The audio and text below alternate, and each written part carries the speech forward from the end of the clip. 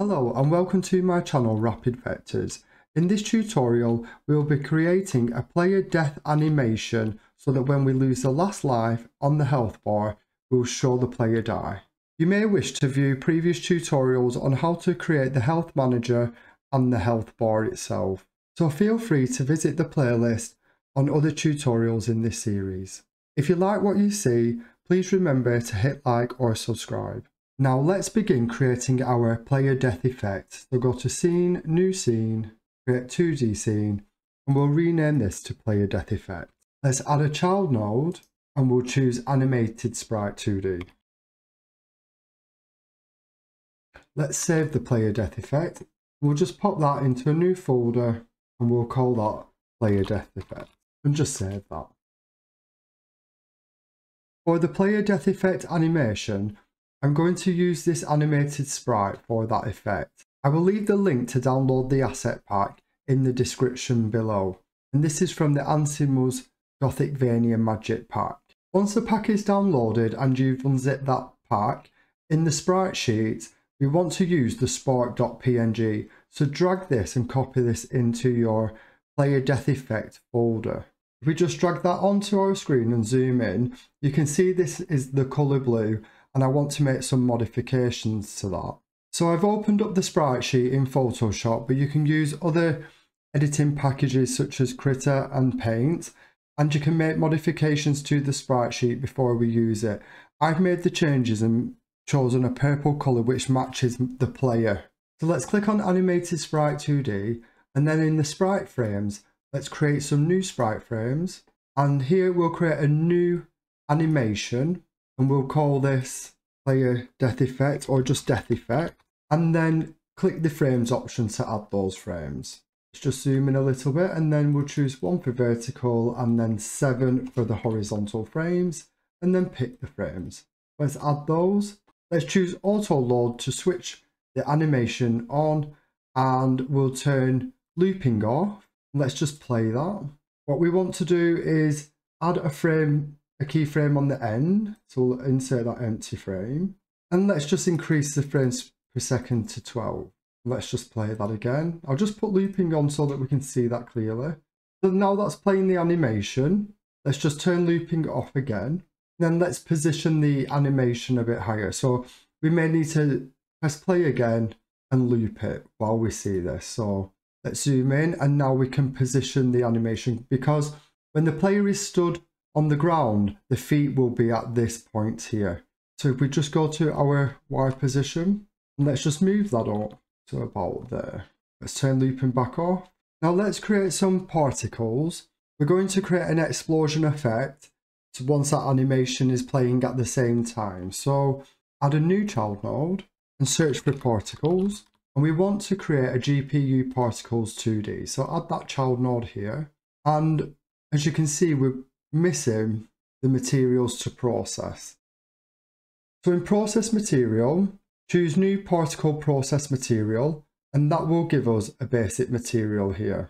Then in an editing package, create an image which is 8 pixels by 8 pixels and create a circle inside of there which is white. So I've already created one here, and this is the texture which I will use in the GPU particles. So now I've got my 8 pixels by 8 pixels dot. You can see that there's some particles automatically given, so you may not need to use a texture. You could possibly just do this without. But however, if you do want to use a texture in your particles, what you need to do is to create one and make it white with an alpha background, and then just drag that texture into the texture option. So now that I've applied the texture, you can see that the particle effect is working and the particles are being pushed downwards. As it's a circle shape on a transparent background, that alpha channel is creating that clear effect so that you can see the circle. Now the reason why the texture is white is because later we'll add colour to it. Now let's start making some modifications to the process material that generates a little bit more of an explosive effect. So what we'll do is just zoom out a touch and then click on the process particles here. The first thing we want to do is to change the shape. So choose sphere as a shape and this will create an emission shape where the particles will start to appear in. Just scroll down a little bit more, and I just want to turn the gravity off, so set the Y gravity to 0, and now the particles are being generated in the middle, and we'll just turn the direction off as well so that the particles are not being pushed one way. Let's up the sphere radius to 35, and as you can see now, the particles are being generated within that sphere.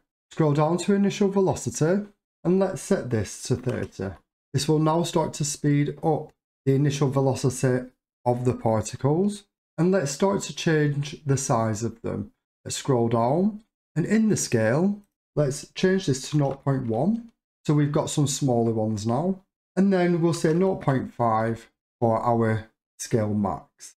Let's scroll down a little bit more. Now let's change the color of these particles. So choose color and color ramp, and click new gradient texture. Then in the gradient option, let's change the black color, and we'll choose a color that is very similar to our player. So what we can do is I can open up the Spark, but just go back to Sprite 2D. Let's turn on the animation again. I'll just pause that. I'm going to zoom in, go back to the GPU particles, and then I'm just going to pick the colors from here. So if I use the eyedropper, I will choose a lighter color, and then in this other gradient part, we'll choose a darker color. And as you can see, the particles in the background have now changed. So go back to the animated sprite. Let's just leave this on looping and then play, but we'll just switch it off for now. So let's increase the number of particles. So scroll back up, and in the amount, let's choose 50. Actually, let's make this 100. So now we're starting to generate a lot more particles within that sphere. Now let's scroll back down, and what we're going to do, we're going to increase the speed scale. So make this 1.5, and this is just increasing the speed at which the particles are generated. So you can see that effect on there. And then let's do 0.5 for explosiveness. So it's a bit more explosive rather than that smoothness. And I think we'll change the direction of the particles so that they are moving upwards. So to do that, scroll back up, and under direction in the Y axis, put minus 0.5. And then we need to add some velocity to that. So let's pop 30 in there. And as you can see now, the velocity is being added to the particles, and it is then being moved in the Y direction. Let's just switch on the animated sprite. So as you can see, we've got the animated sprite, and then the particles are on top. So let's just switch the order of those so that the animated sprite is on top. And then let's move the location of the particles so that they're roughly in the middle. So let's just scroll back down in our particles. So let's just turn that off so we can then go to the transform, and then let's just move that up a touch. And this will roughly sit in the center of the player's body. That looks good. Let's create a timer so that when this animation and particle effect plays, we can then Q3 it from the game tree. So go back to player death effect, add child node, and choose timer. In the timer, what we want to do is turn on one shot, and we'll leave the wait time to 1 second. We also want to turn on auto start, and then let's create a script for our player death effect. So just choose that node and then attach the script, and we'll save this script in the player death effect folder. Let's click back on the timer and then choose node, and then for the timer, let's connect the timeout signal. So click connect, and then just choose the player death effect. And all we want to do in here is just say Q3, and this will then remove this player death effect from the game. Now let's just go back to animated sprite 2D and just make sure that looping is now switched off. Now that the player death effect is now complete, let's now add that to the player. So go back to the player, open player scene, and let's scroll back down, and we'll go to our onHurtBox body entered method. In a previous tutorial, I showed you how to add a hurtbox to the player with a hit animation, and then update the user interface and send the damage value with the health bar. So feel free to view that tutorial. So what we need to do is take our health manager, just check the current health and see if this equals 0. If it does equal 0, let's call a new method called player death. And then under player animation, let's create that new function called player death. I'll scroll to the top of the screen and let's now add the player death effect and preload that in. So it's for player death effect and preload the scene. We can then scroll back down to our player death function and let's start to create an instance of that. We'll call it player death instance and instantiate that player death effect here. Then get the player death effect instance and set the global position to equal the global position of the player. Then we get the parent of the player, add child and pass in the player death effect instance. So what this does is that we create and instantiate the player death effect and we are going to attach it to the player's parent, because what we're then going to do is we're going to Q3 the player.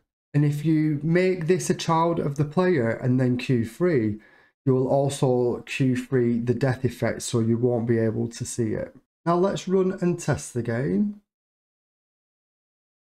So in the test level, I've got an enemy here and let's run into the enemy so we lose 1 life, then we lose another life, and then we've lost the 3rd life. But as you can see, we've also lost the scene and the player.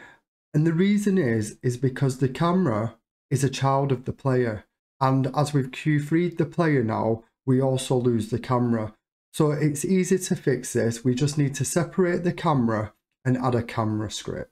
So close the game and let's head over to our levels, open up base level.